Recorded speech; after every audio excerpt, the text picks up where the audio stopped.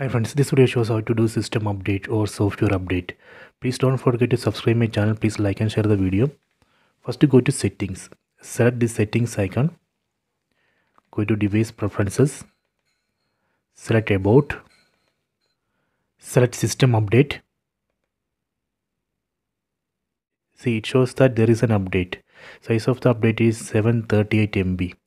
Let me check what is in this update. So this update includes fix remote controller crash low probability, optimize the playback experience, improve system performance, then update Google security patch.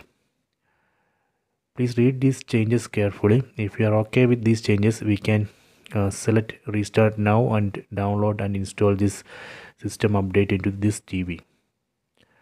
So this way we can easily check for a system update or software update, then download and install into the TV.